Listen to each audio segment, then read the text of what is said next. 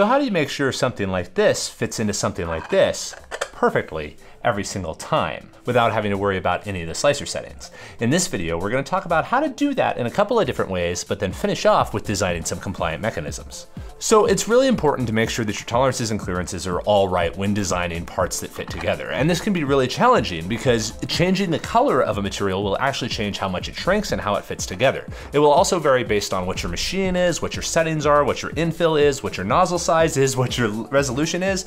All of that will make things fit together differently. So the best way to get around this is to just design the parts to be really robust so that it does not matter what slicer, what printer, what material you're using, everything will just always fit together perfectly.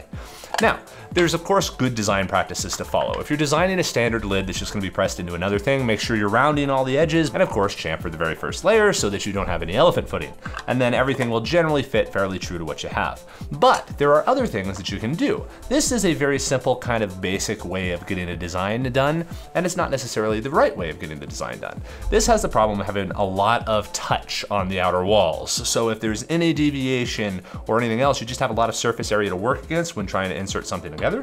One way of getting around this is to just remove the amount of surface contact on the outer edge of the part. This can be done simply by going around the outer side and just cutting out some holes, and then it can go together much more easily because you don't have as much interference and you don't have the layer lines interlocking either. So you can make a tighter fit, but still have it kind of loose. You can take this all the way down to like a single nubbin too, so that it just shoves right in there and there's only a couple of points where it's making contact with the walls, so it's easy to open back up. But if you want it to be permanent, go ahead and go with a solid version. But those are all solid versions, and solid versions aren't very useful because they don't change dimensions. They don't have a lot of flexibility or a lot of extra tolerance when pushing two things together. So let's go ahead and look at one of the most basic ways of having a universal lid. These are simple compliant mechanisms. They are side springs. Now, many people confuse 3D printing because they try to build these kind of springs vertical across the layer lines, but that's the wrong way to do it because if they're perpendicular to the layer lines, they can push out and snap along the layer lines right there. These are right in plane of the part. And this allows you to have as much flexibility as you could possibly want there while still having good rigidity. If you want them to be a tighter fit inside of the box, all you can do is just thicken up these outer sprues so you can have a really tight fit or a really loose, nice fit. And of course, you can put small nubs on them so that they can really interface with either a dot inside of the box or just press into the wall. And this way you get a really nice action, very easy fit, and you can have a really, really low tolerance part and not have to worry about it. So these compliant springs can be a really good way of having a part fit universally. But you can take it even further. Maybe you want a tighter fit, and the problem with these is that one of them can break off or you want some redundancy. A thing you can do there is grip fins.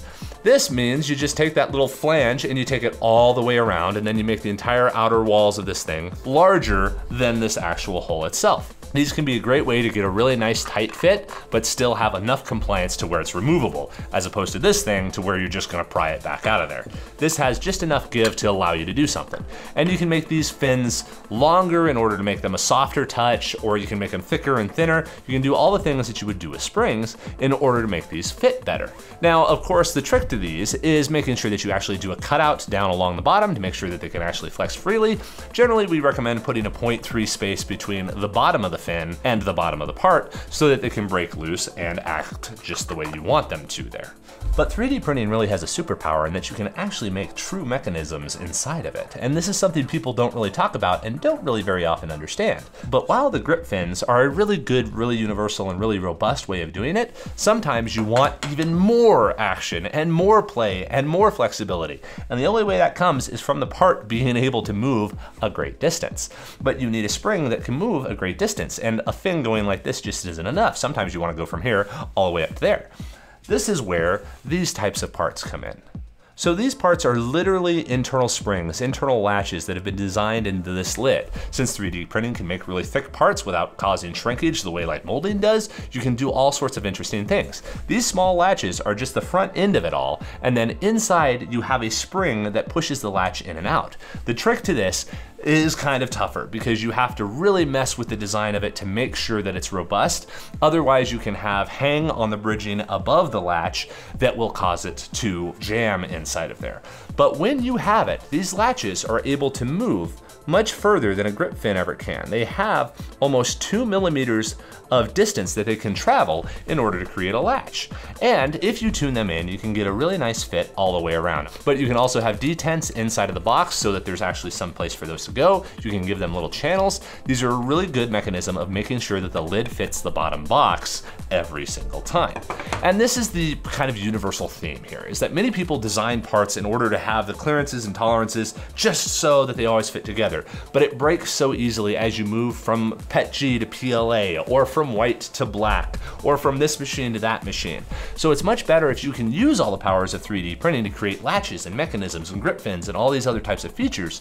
You can have parts fit together perfectly and always behave exactly the way you intend, regardless of where or how they're made. And this is really useful if you're designing files for other people to print, or if you're wanting to scale up production of your parts. So hopefully all these little tricks were useful to you. They're something that we use all the time and that we recommend people use inside of our Teleport app. Teleport is an app where you can actually upload files like this and have them printed and shipped directly to your customers for you. So again, it's really useful to design well because you want to make sure they all come out reliably and consistently, and this is the best way of doing that with 3D printing.